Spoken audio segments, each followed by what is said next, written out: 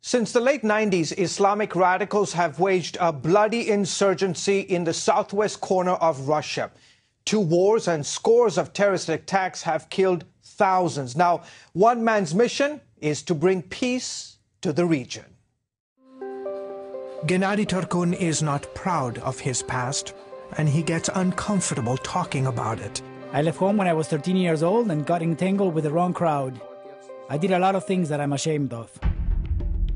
He's from the small Russian city of Krasnodar. His life reads like a Hollywood mafia thriller. Drugs, armed robbery, prostitution, hired assassin, money laundering, gun smuggling. You name it, Turkun did it all.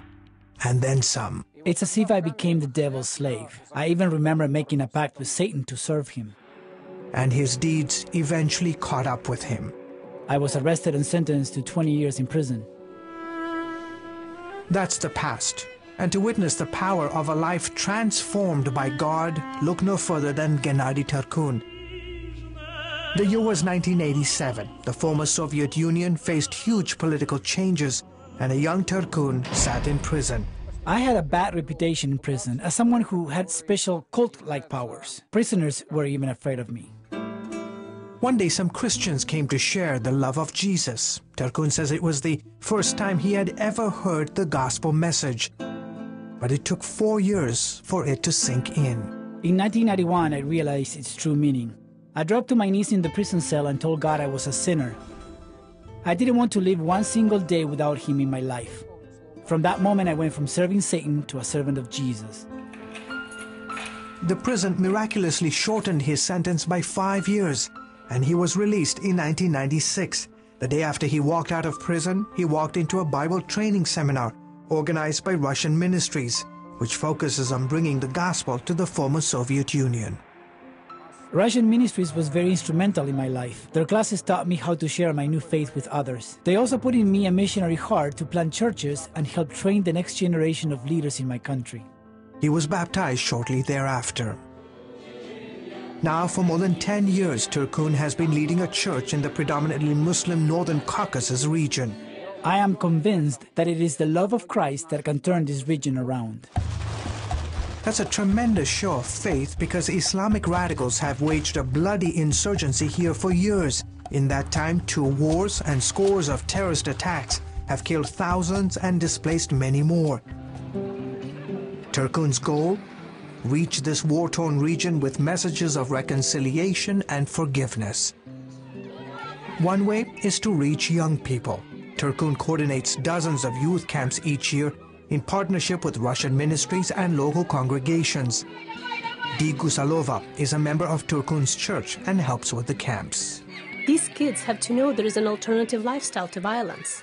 We spend time playing games with them, handing out gifts and building relationships. It gives us an opportunity to share the gospel. Many parents say the camps are God-sent. I love it when they talk about peace and getting along with other ethnic and religious groups. They are helping to build bridges, and this is important. In one city, the local Communist Party even took out full-page newspaper ads promoting the youth camps.